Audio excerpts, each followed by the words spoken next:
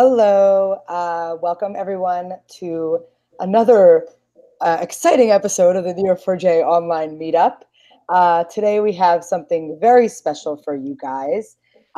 We have Lou and Andrea here today, and they were going to be talking about event-driven graph analytics using Neo4j and Apache Kafka. So this is an exciting topic. So I am here with my colleague, Mark. Hello, everybody. And Lou and Andrea, why don't you guys introduce yourselves first, and then we can get started. Hi, everybody. I'm Andrea Santurbano. I work for Larus Business Automation, which is an Italian company. It's a Neo4j partner, the first Italian Neo4j partner. And we have a strong presence into the Neo4j ecosystem. We are contributor of Epoch, of the Neo4j ETL, we are the creator of the Neo4j JDBC of child driver. And we also created the Neo4j Streams plugin, which integrates Kafka with Neo4j. That's a cool one. Very interesting one. Thank you. Yeah, you make everything sound so fancy with your accent. Like the ETL too. Okay, Lou, go ahead. Tell everyone about yourself. Hi, everybody. I'm Lou Lazarevic, and I am one of the pre-sales guys working in the field team here in the EMEA team. Okay, and I think we can get started. Andrea, you're going to start us off? Sure. Oh, really quick. People have questions. You can ask live questions on the right-hand side in the chat room. If you're watching this not live and it's too late for you to ask live questions, we are going to post a link to the community thread in the chat window now, and you'll be able to just ask the presenters directly on the community Neo4j community site thread for this online meetup. Okay, I'm going to hand it over to you, Andrea. Cool, thank you. So let's talk about the loop. So let's talk about the Neo4j Streams plugin. So this is the agenda. We have an introduction to Apache Kafka. Then we will have an overview of the Neo4j Streams plugin. And then I will pass the end to Lou, which we will talk about event-driven graph analytics. So just to introduce you into the context, what is Apache Kafka? Apache Kafka basically is a messaging system. It's a distributed streaming platform that has three main capabilities. It allows to publish and subscribe to stream of records. It allows to store this stream of records in a fault-tolerant and durable way.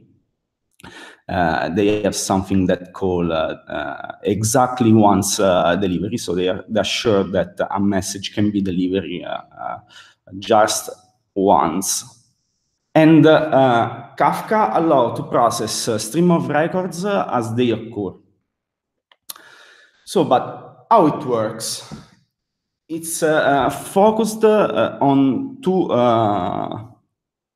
main categories. So we have the topic, a topic which is a category or a feed name where a record is published. Think about JMS queue systems, RabbitMQ or something similar. And then each topic can have one or more partitions. A partitions is an ordered sequence of records. Each record is identified by a unique ID called offset, which is sequential. So it starts from 0 to n. And the offset management is in charge to the consumer. So the publisher publishes the record over a partition, a partition of a specific topic. And the consumer is able to read the partition of the topic as he wants. So he can start from the beginning, from the end, or from a specific offset. every topic in Kafka is multi-consumer, so can have one or more consumers, which everyone is in charge to manage its own offset. So, how it's used? It's generally used for building two classes of applications. Real-time streaming data pipelines. Think about real-time ATL pipeline that allow you to build, I don't know, just-in-time data warehouse which react in real time over database changes. So your data warehouse change with as the data change, as the flow change. And for building real-time streaming applications, so think about in a microservices environment when you need to exchange messages between microservices, you can use Apache Kafka. So just to dive a little bit into use cases, think about Kafka is used to collect events from real-world devices. Think about IoT devices, for instance, from human events, so retail transactions, and also database events. As I said before, you can build a just-in-time data warehouse. So just-in-time data warehouse is based on change data capture events, basically. And it allows to integrate a complex architecture. So let's go to the, let me say the hot stuff. What is Neo4j Stream? Is a Neo4j plugin built on top three main concepts. So we have the first one, which is the change data capture. The second one, which is the sync. And the third one, which are the streams procedure. And we also have the Kafka Connect plugin we will see in the next few slides. So, how Neo4j streams can be used? Can be used to read and write data directly from Neo4j and to Kafka.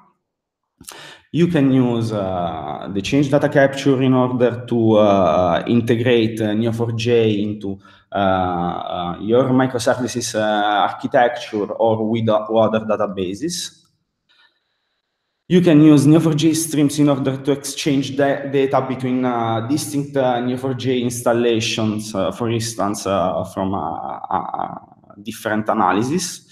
For integrate your Neo4j installation within any existing architecture via Kafka. And last but not least, for building a just-in-time data warehouse with Spark and Hadoop. So the history is quite recent. We started in 2018. In October, to be more specific, with some experiment. And in December, we did the first release. In January of this year, we released also the Kafka Connect plugin. We published an article on the Confluent blog. In April, Neo4j built a partnership with Confluent, and this month, the Neo4j Kafka plugin sync got the verified gold standard. So, how the change data capture works? But let me do a little step back. What is a change data capture? In design pattern is a set of, let me say, frameworks that allow to define how the data is changing in your database. So, how it works? Basically, in general, the Neo4j streams is a Neo4j plugin, so it must be installed into the Neo4j directory. And the change data capture install a transaction hook. So we expose every information about creation, updates, and deletes of node relationship and properties. We provide information of how the data was before the transaction and after the transaction. We provide also schema information. So if a property is an integer, a string, and so on. And moreover, we allow to configure a property filtering for each topic. How the property filtering works? So here we have the general configuration. So we have the prefix, streams.source.topic.nodes. Then we have the topic name and the filtering configuration. So you can provide for every topic a set of configuration, so you can specify the label that you want to configure. If you look at the start, it's a wildcard, so this means that you can stream all the data. After the semicolon, we have an example on how to specify only the include properties. So for a node that has the label 1, we include only prop1 and prop2 in our change data event. Or you can also exclude the properties. So all the properties of a node will be included, except for prop1 and prop2 for the label 3.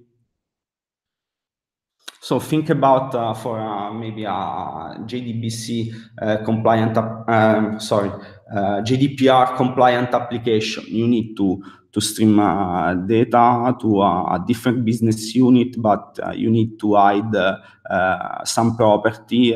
You can easily use this filtering configuration in order to do that. The second pillar is the sink. So the sink allows to ingest data into Neo4j by reading a Kafka topic. So our first idea was to build a generic consumer with a fixed projection of events into node and relationship. But then we did something, let me say, smarter. So we basically want to give to the user the power to define custom import statement for each topic. So you can basically turn every Kafka events into an arbitrary graph structure. But how you can do that? So you can simply provide your own cipher statement. So this is the configuration property. You have the common prefix, so stream sync topic cipher, then the topic name, and then you can provide your own cipher statement. For instance, starting from a simple topic, you can match two nodes and create an order between them. Okay, very simply. How it works under the hood? We basically collect a set of events, and then we unwind these events, and we apply the provided cipher statement. So let's talk about the Kafka Connect sync, but I need to explain what is Kafka Connect. It is an open source component of Apache Kafka that allow to connect Kafka to different data sources. So how works the Neo4j Kafka Connect sync? Basically, it works in exact the same way of the Neo4j Streams plugin. We have a shared code base between the two projects, in fact. But the main difference is that the Neo4j Kafka Connect Sync plugin must be installed into the Kafka Connect platform. So it's a plugin that must be installed outside Neo4j. And you can download this plugin from the Confluent tab. The third pillar is the Neo4j streams procedure. So the Neo4j streams project comes out with two procedures. The streams publish procedure, which allow to publish information to a topic, and the streams consume, which allow to consume information from a topic. But let's see how. We have the signature of the streams publish procedure, which takes two arguments. The first one is the topic name, and the second one, the payload that we want to stream. And the example is at the bottom of the slide. So you can publish the Neo4j streams publish procedure publish over a Kafka topic as simple JSON as described at the bottom of the slides. The signature of the streams consume procedure is simple as well. We have two arguments. The first one is the topic that we want to consume the data. And the second one, which is optional, it's a configuration parameter, which is a key value map, where you can basically specify a timeout for consume the data and some other parameters. And you can basically use this procedure as any other epoch procedure, for instance. And you can, for instance, chain the data collected from a Kafka topic and apply your Cypher query over it. And for instance, here we are consuming data from a topic customer, and we merge the customer over the ID property, and on create we set the name and the surname, and then we will return the list of created customers. There are some resources. The first one is the official repository. So if you have some question or feature request or issue, please open an issue into the repository. And the second link is about a GitHub repo that contains a demo that I did in FOSDEM in February. And it's a Docker stack composed by Zeppelin, Neo4j, and Kafka. So you can test all the three pillars of the Neo4j streams. I finished my part, so I will give the control to. Okay, I'm gonna move it over. To you. You ready, Okay. Lou? Thank you, Andrea. Thank you. Thank you. And viewers, feel free to ask questions. This is your opportunity to ask live. So, okay. Lou, when you're ready, here we go. Yes. All right. Fantastic. Thank you very much, Andrea. Yes, good. So I'm going to take on sort of the introduction that Andrea has given to the Kafka plugin with Neo4j. And I want to talk a bit about an example of how we can use this with graph databases. And specifically what I want to look at is how can we make graph analytics more event-driven. So there are many, many reasons why you want to get your data into a graph, because once you've got your data into the graph, you can start to explore the context and the structure that you have based on how your units of information, how your nodes are related and connected to each other. So, for example, I'm looking at some of the graph algorithms that we have that you can run on Neo4j. So maybe you want to identify influencers in your graph, and you may want to do this because you want to try and figure out if someone's likely to churn, if you're a mobile company, is there something you can do to, make sure that they have good satisfaction levels. So you reduce sort of like the network reach of that incident. And for example, we might use something like betweenness centrality as an example here. Maybe we want to try and detect communities in our data. So again, based on how the relationships link our data together, you'll start to notice, potentially depending on the data, certain structures, and we want to try and figure out what those communities are. So in this example, we may use Louvain to identify here distinct group of friends. Or maybe we want to understand network dependencies. So in this example here, we're using, for example, PageRank in this example. We want to start to get an understanding of node importance. So which node through the various connections and interconnections and other nodes, have more importance than the others. So we may want to do this if we're looking to determine potential weak points in our network. So again, if we're looking at a telco network or we're looking at some kind of IT infrastructure, we may discover that actually there are certain components that if they go out will cause a lot of trouble for us. So we can start to do this kind of analysis to figure out if we need to introduce some kind of replication. So these, depending on what function that you're running and what kind of graph analytics you're running, this can be quite time consuming. This can take a lot of time. So I'm going to talk a little bit about the clustering architecture of Neo4j. So this is available in the Enterprise Edition.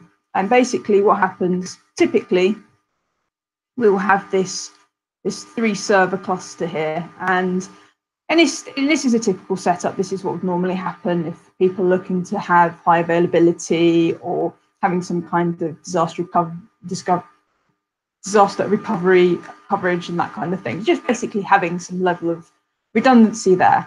And this is typically, you'd have some write queries, you'll have some read queries, and all is great. And if you're in a situation where the majority of your queries are relatively lightweight, so they're not particularly complicated, you're not trying to do, huge graph traversals, you're not looking to do very complex intersections and that kind of thing.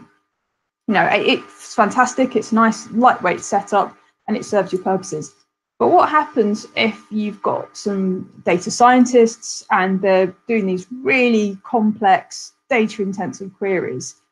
You might not want to run them on the cluster because, the kind of stuff that they're looking at requires a big machine with lots of CPU and lots of memory. And that's like an edge case where most of the things that you're doing day to day, your cluster handles nicely. So what you might do is you might decide to spin up a read replica. And basically what the read replica is it has a copy of the graph. So it has exactly the same data as the cluster here. But the beauty here is, in some sense, it's separated away from the cluster doing its day-to-day business of sort of taking in write requests and so forth. So what you can do here is if you've got the data-hungry data scientists looking to do this really complex querying, they can have this read replica, and this you can make a nice big machine. You can have lots of CPU, lots of memory, so you can do these really intensive graph-wide and complex querying on here, whilst your main cluster is left to do its day-to-day business, handling your online transactions and so forth. So that's great. Now, if we're looking to do some complex analytics, so let's say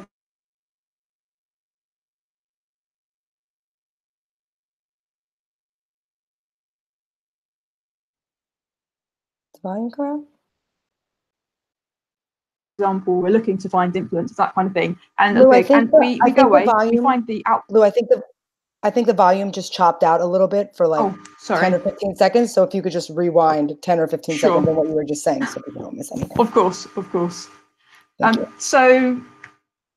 So we've got here, we've got the cluster, and this is going to do our various sort of online transactional type querying. So for example, if we get a new customer registered, or we're taking note of what they've purchased and so forth. But if we're looking to do the more sort of heavyweight, sort of big analytics, then we will spin off this read replica, and this we can have lots of CPU, lots of RAM, and it's going to handle these nice big queries quite nicely. But we're doing this, and let's say we're doing some community detection, or we're doing some kind of complex calculation, and at the output of that, we have some result, but we want to write back to the graph. So let's say we've done some complex querying to determine some sort of kind of recommendation, or we've got some kind of score we want to attach to our graph, and we want to embed that information. So we have this gap here of it's read replica, it's not going to write back. So how do we get this information to update our graph back to main cluster? And this is what we're going to use the Kafka plugin for.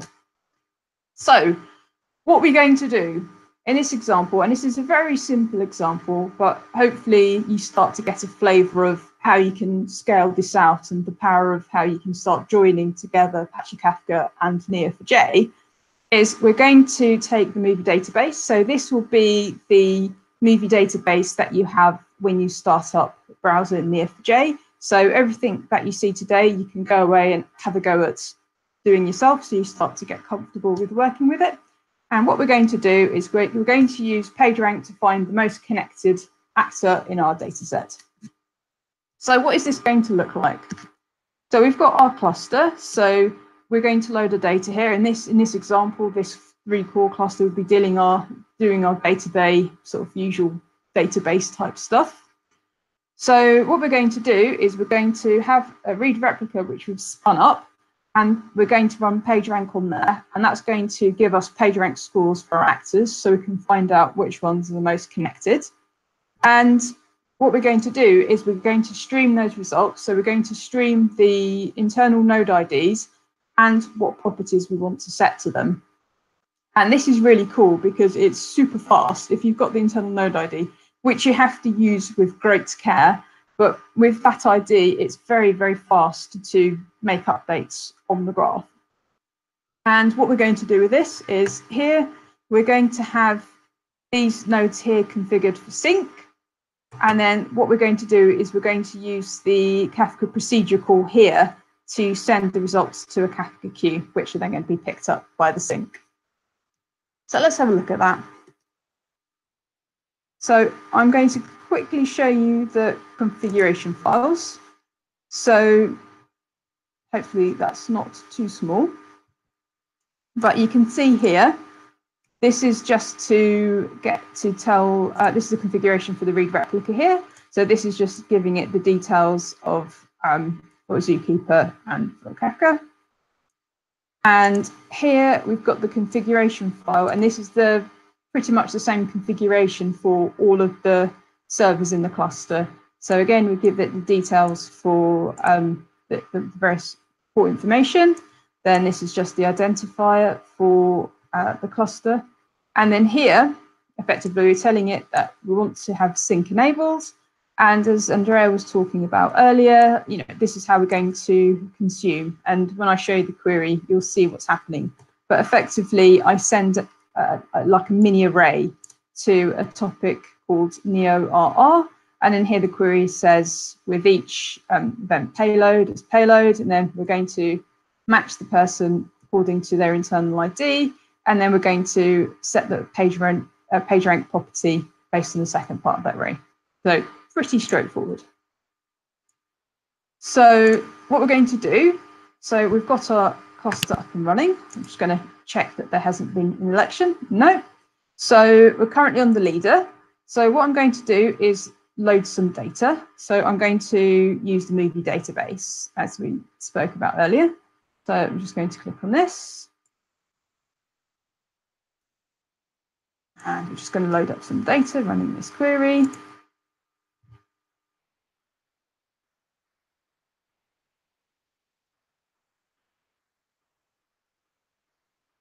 And I'm just going to bring up the read replica. So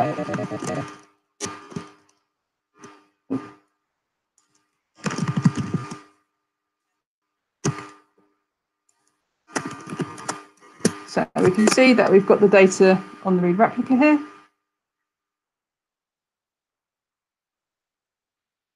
Great.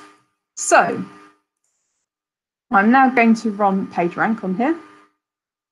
Oh, I was going to run PageRank on here, but Unfortunately, I've lost the query. So bear with me one moment whilst I retrieve the query. While you're doing that, actually, Lou, we've got a couple of questions for Andrea from the earlier part of the talk. So Andrea, maybe I can ask those questions to you. Yes. Cool. So first one's from Joe Chazak. So as a stream is ingested by Neo4j, is each record handled individually in a real-time manner, or do records have to be ingested into Neo4j in batches? Yeah, we collect a set of events from the topic, and then we process a batch of events. Basically, we do an unwind. It's a very common optimization in Neo4j using an unwind for batching the events. So I already answered to this one on the chat, and I also linked an interesting article by Michael Unger that talk about how to batch data into Neo4j. Can you hear me? Yeah, Yes, cool. we can hear you. Yeah, then there's a couple of other follow-ups to that one as well. So Yeah, I guess we can still do it while Lou's finding the query. So second one, follow-up to that was, when the records are coming into Neo4j from a Kafka stream, are they in a guaranteed order? The order is guaranteed by Kafka, so we basically leverage the order of the as they arrive in Kafka. So you can specify also how to read the Kafka topic. So you can read it from the beginning, from the last committed, or we have an opened pull request that allows that will enable the Neo4j Streams plugin to read from a specific offset. Okay, cool. And then the last question's from Namrata Patel. Is there a way to ACK or not ACK the consumer message if you wanted to have it be reprocessed?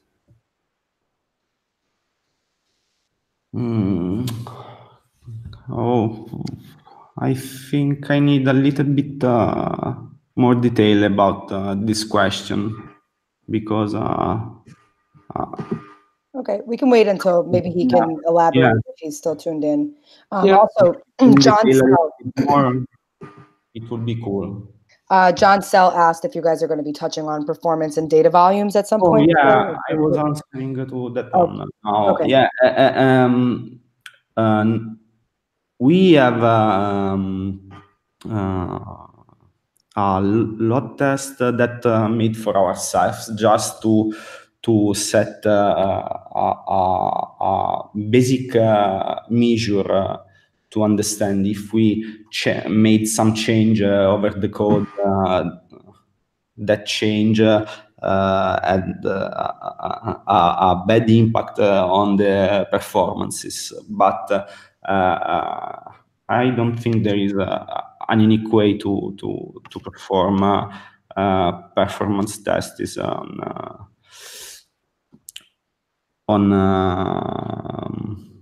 on this situation, because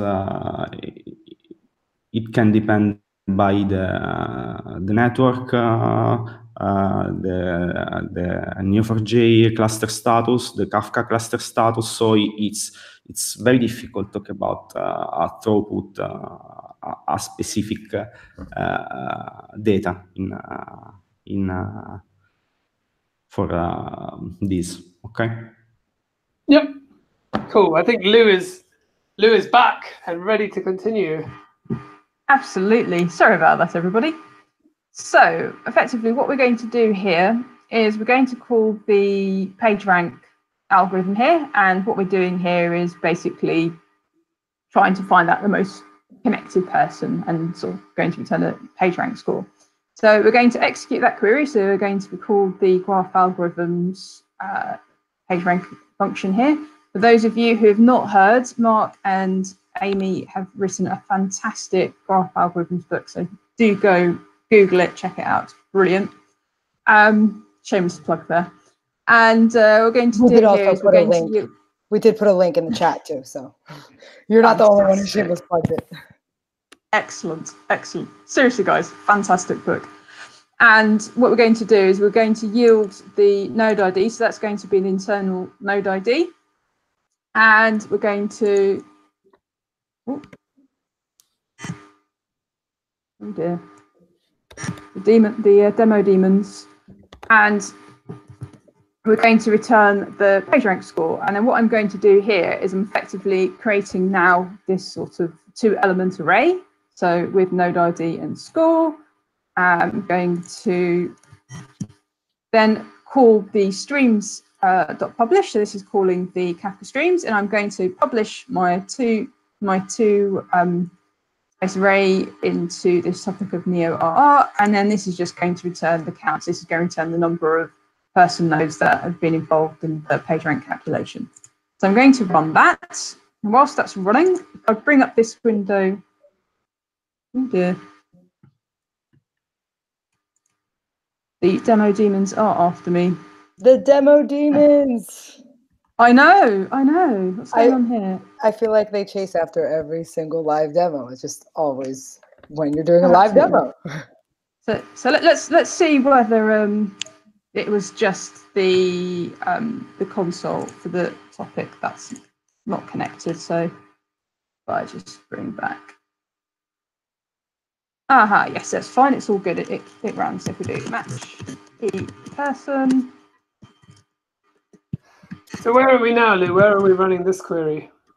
So this we're running back on. Yeah, good point. So what we've done, we've gone back onto the main cluster. So this is the leader in the cluster. So we just ran the PageRank query on the read replica. So here this is the read replica here. So I've now switched back to the main cluster, and I'm now going to run a query to pull back all of the person nodes, and I'm going to return their name.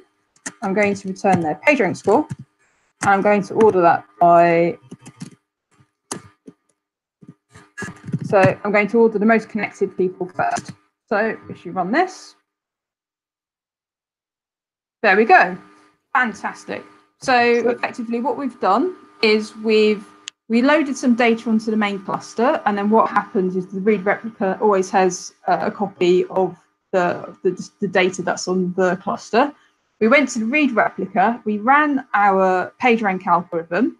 And that's quite it's this very tiny data set, but if you've got quite a large data set, that's quite an intensive query. So what it's done, it's going away, it runs that query, and as results are becoming available, it's streaming those results, and it's doing that by calling the Kafka procedure that we have, and it streams the results to the topic that we created, and we've got the sync on the main cluster to pick up messages from that topic and then do something with them. In this case, what it's doing is it's finding the nodes based on their internal ID and then setting the property of PageRank. So quite a simple example, but I'm hoping this starts to provide the power of what we can do with this. So. Cool. Yeah, and I guess if you wanted to, you could, since that data is on the stream, you could then do anything else that you wanted with those results. Absolutely. Absolutely. So just as an example, if you think about how or why might you be doing this and why might you be using this? So let's say, for example, you've got lots of different data sources or things coming in. So let's say you've got some kind of dynamic recommendation system. And so let's say, for example, this is for financial instruments as an example. So you've got various companies and things that you're looking to maybe buy or sell shares in and so forth. And maybe you want to start thinking about information coming in with regards to what's coming from the news. Maybe you've got some kind of sentiment analysis going on. Maybe you've got some kind of analysis based on volumes. Maybe you're having a look at how different companies are connected. So, the behaviors of similar companies in a group, and, if one has poor results, does that mean that their competitors are going to have better results and so forth? So you've got a lot of this sort of dynamic stuff going on. And it could well be that you've got read replicas spun up doing all of this sort of quite complex querying and analysis, and it's going away to figure out, how these things are connected. And it's going to spit out, effectively, it's going to spit out a value saying, this is more higher recommended than something else. And you want to get that information as quickly as possible over to your main cluster, because your main cluster is the core of your system that users are going to be connected to, that are going to be querying against. So effectively, you've got this stream and you can continuously be updating the information in your main cluster in this way, whilst offloading that concern of doing this deep, expensive analytics onto the read replicas. So it's a very powerful way you can start to see how these things start getting brought together and how they fit in, and being able to bring this streaming capability. So extremely powerful. Okay. So, yeah. So I guess just to quickly summarize what we've covered today. So Andrea gave a fantastic introduction to Apache Kafka and the overview of Neo4j streams and how you use them and configure them and so forth. And we've given you an example, very high level, but powerful example of how you can fit these components together to give you this event-driven graph analytics. I know we received. Yeah, somebody actually just asked. His name is Vardan from USA. Since your count on, I was like, is that the last name from Musa? And maybe it is. I don't know. Vardan from Musa. Since your count on replica side for PageRank was 133, that means this setup streamed 133 records, nodes, and PageRank back to the main system, right? So what it streams specifically, unfortunately, it's not. Unfortunately, it didn't show in here, because it would have been fantastic to show what happened in the queue. Maybe I can. Let me try and rerun that. So what we're effectively, what we're trying to do is just send back the internal ID, because we don't want to send back the whole node, because that's a lot of information, and all we actually need is all we actually need is just the internal ID. So here we go. So this is the data here. I appreciate it's a little bit on the small side, but what you can see here, this is what we're sending back. So this here, this is the internal node ID. So what you'll find when you look at the nodes and relationships in Neo4j, each individual one has this internal ID, which effectively, be wary of these because they do get recycled by the database. But each node and relationship has this unique internal ID, and this is here. So what I can do is, if I go off and do a query and say match P person or match P, I don't have to give a label, where ID, where P dot ID PID equals this, it's going to bring me back that node. So that's all I need. So that is my unique reference to that node. And then this is the PageRank score for that node. So I'm not sending back the entire node. I'm just sending back the internal reference to that node, if that makes sense. So that's a super efficient way of being able to identify that node and then set it that property.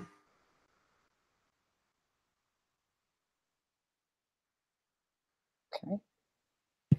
Great. Cool. Then we have a question from Bert, which I guess I can answer, but I'll just. I was going to say Mark is the co-author for the Graph Algorithms O'Reilly book, so. So the question is, do the graph algorithms always work on the whole graph, or can they work only on new data? So they don't have to run on the whole graph. You can run them on what we call a graph projection. So you can kind of say, hey, I want to run it on either we normally define a specification. So the specification could be, hey, I want to run it on this node label and this relationship type. Or you can say, hey, here's a Cypher query that defines the subgraph that I'd like to run it on. That doesn't necessarily, I guess you would have to figure out how to write a query that runs it only on new data. But typically, as Lou described already, most of the algorithms that you would run generally are running across everything. Like running it only on new data might not necessarily give you much insight, because you still want to take into account the rest of the structure that you've got there. But yes, you can. You don't have to run it on the whole graph. You can narrow it down. And then I think Andrea has been replying to some questions about a dead letter queue. So if you're trying to process messages off a Kafka queue or Kafka topic and there's a problem, we're working on a functionality. Sorry, I was focused on answering to some question. Can you? I can't hear you. You can't hear us? Yeah, you, yes, but not Mark. Oh no, I didn't say anything. I was just summarizing your replies. Okay. Okay. Are there any other questions there, Mark, that you think that we should have for Andrea? There are some, but I guess they're going like quite specifically into one error case. So perhaps it's easier for Andrea to reply to those on the community site. Because it tends to be the answer gives us another question. It's probably easier to do it like that. I will link the community site post again, so people will be able to ask any of the questions that they might have directly to the presenters, the people working on this project. So, okay. Do we have any other questions, or is that? Yeah, I think we're mostly done. So yeah, I think Corinne's already shamelessly plugged this, but for people to find this video on YouTube, you need to like it. So if you enjoyed the talk, don't forget to do that. And I guess again, so thanks to everybody for coming, and thanks to Andrea and Lou for showing us what they've been working on. And also, people should download the Graph Algorithms book because it's offered for free for not forever. So you should do it now. And it's awesome. Have you read the whole book? I'm sure. Yeah. We have some people in there who are still reading through it in the chat.